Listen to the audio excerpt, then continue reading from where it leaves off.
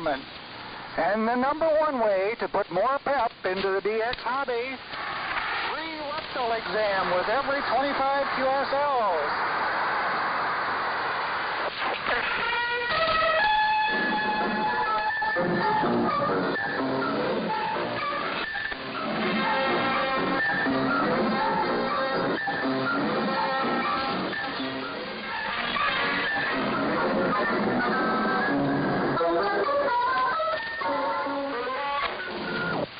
This is Radio Azteca. We've upped our standards, so up yours.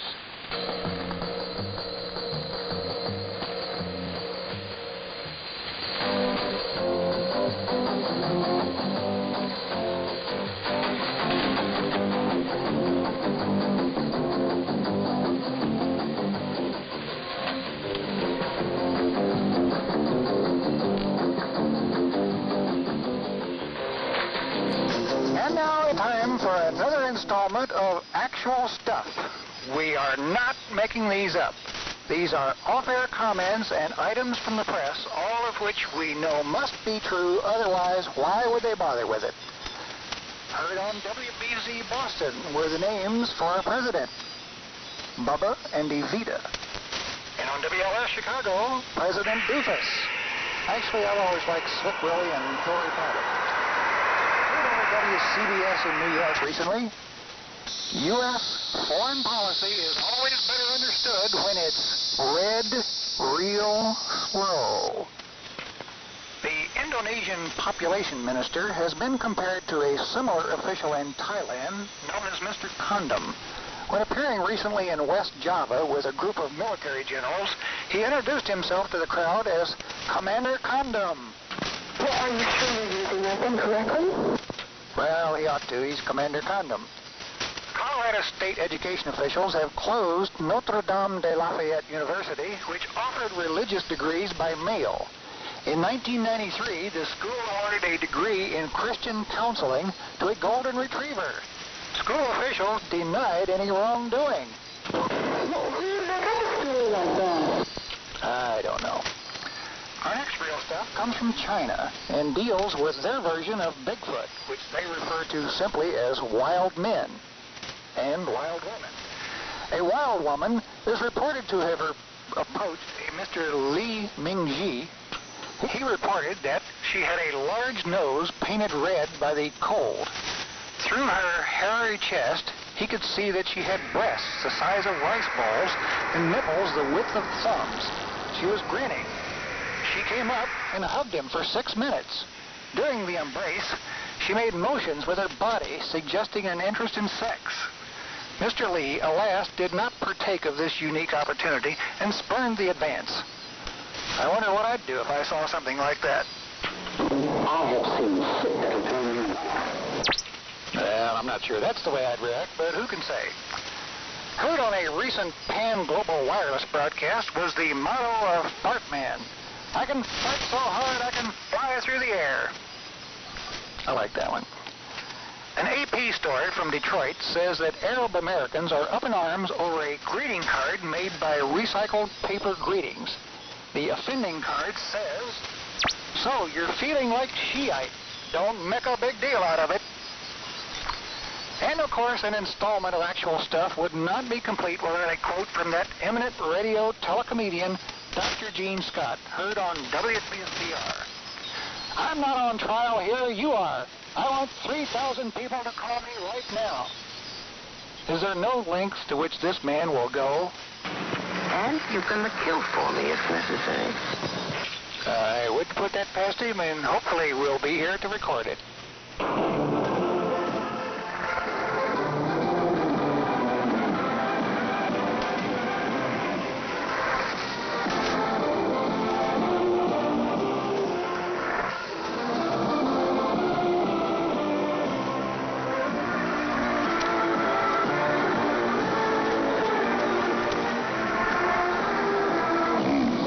This is Radio Azteca, the station that gives you gross, not net. And here's a word from yet another new sponsor.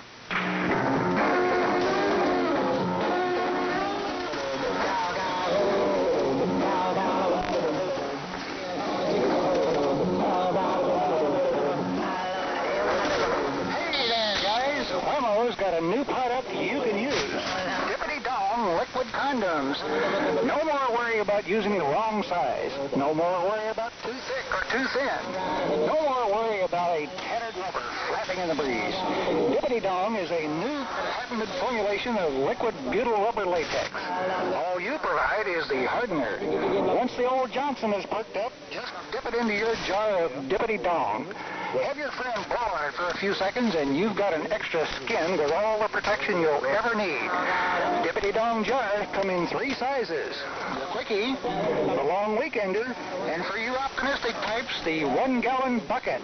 Look for Dippity Dong in the cosmetic section of your favorite sporting goods store. The other day, I ate a ricochet biscuit. Well, it's the kind of a biscuit that's supposed to bounce off the wall back in your mouth. If it don't bounce back, you go hungry.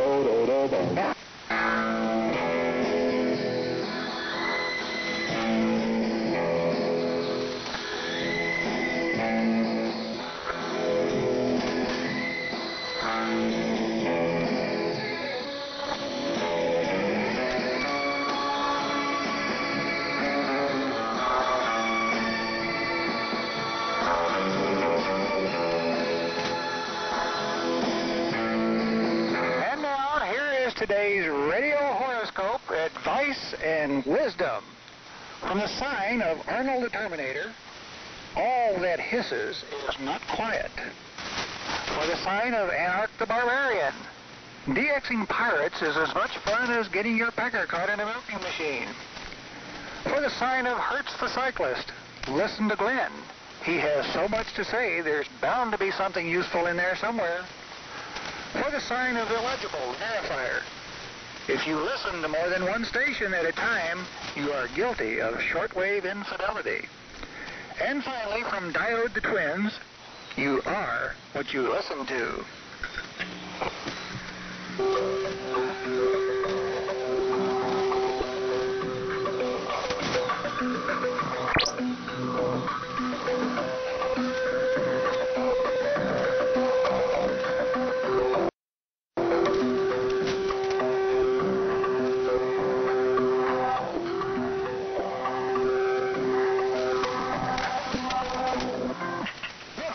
Radio Azteca bringing you hot DX and bodily function tips.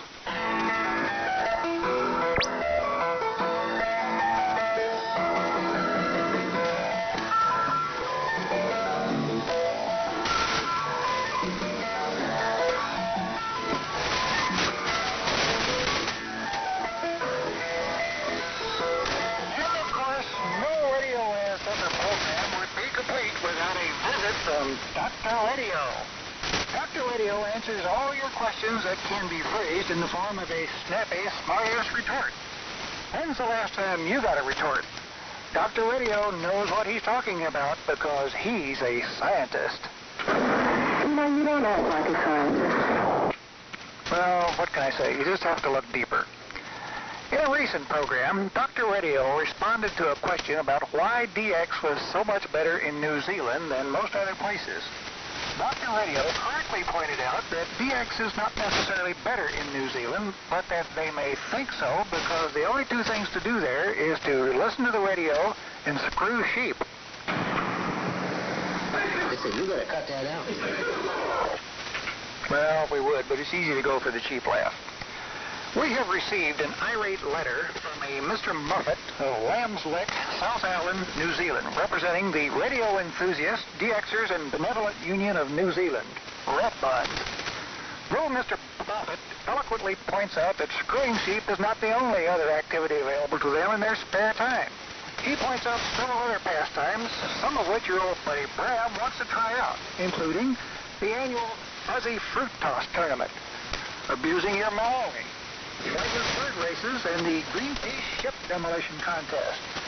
We would like to heartily thank Mr. Muffet for pointing out all those intriguing and fascinating things to do. We would certainly like to get more details, including photographs if available, of abusing your Maori. We still have a shitload of leftover questions from one-shot wonder Jean-Guy Pepsi of Smith Crossing, Quebec. You know about Quebec. That's the place where all the rest of the Canadians say, I want you to go home. John asks, why can't we ask Glenn Hauser for advice on receivers? Do you have any advice on receivers? John, by all means, ask Glenn for advice on receivers. Just be sure to explain clearly in your letter that you are talking about the metal box that he saw Ernie Bear using to get all his DX from the last time he was there. My advice for receivers is to go in and avoid getting hit. Our next legitimate letter comes from Fred Buffle of Los Angeles. Fred asks, what's a repeater? Fred, you spent far too much time either DXing or abusing yourself. Frankly, we're surprised that you haven't heard about this as much as it's been in the news the last couple of years. Taking the chance that we've belabored the point too much already, a repeater is an operation performed on John Bobbitt after his beaterectomy. Yes, it's true. This man has no dick. Well, Dr. Radio has abused his privileges enough here. They're getting red, and he's out of here. Send your insightful queries to Dr. Radio, Post Office Box 7415, Blue Ridge, Wells, East Jersey.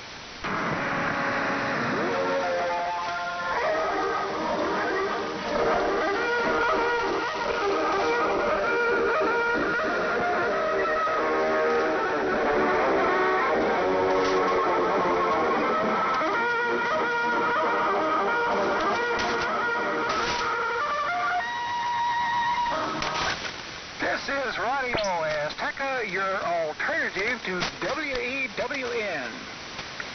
Hey, boys and girls, come on out to the State Fair Saturday this weekend for some real fun. The politically incorrect Women's Auxiliary has a full day planned. At 1 o'clock, check out the Spotted Owl Chili Cook-Off and the Snail Darter Gumbo Contest. Yum, yum. At 2 o'clock, head for the main arena for the Quibble Races. Right after that, the Mrs. Housewife contest will be held. This year, there will be a different weight division for the largest breast competition. All day long, you can check out the progress on the Black Suntan contest. At 3 o'clock, near the entrance gate, there will be an ethnic slur contest. Suggest you bring a lawn chair and earplugs for this one. At 4 o'clock, head back to the main arena for the Jeffrey Dahmer impression contest, which will be followed by the ever-popular longest booger contest. At 5 o'clock, everyone is asked to head for the racetrack. Join hands for the grand finale circle jerk.